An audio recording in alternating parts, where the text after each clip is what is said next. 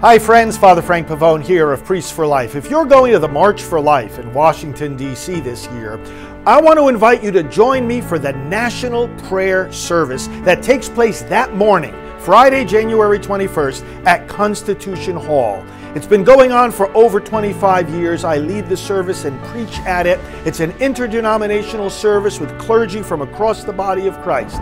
This year, we're going to honor the people and legislators of Mississippi and Texas for the pro-life laws that they have passed.